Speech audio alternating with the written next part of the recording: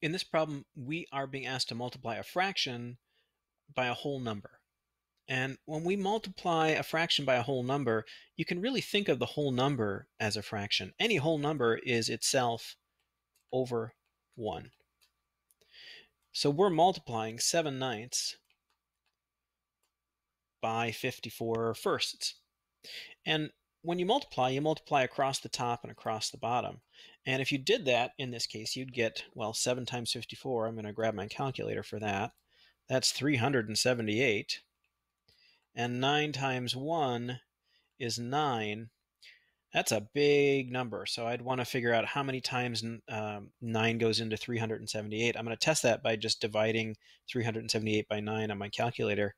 Oh, and I got a whole number. I got 42. So the answer here is 42.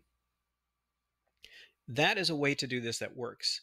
You might want to, at this stage right here, stop and do some canceling. I notice that 54 is divisible by 9.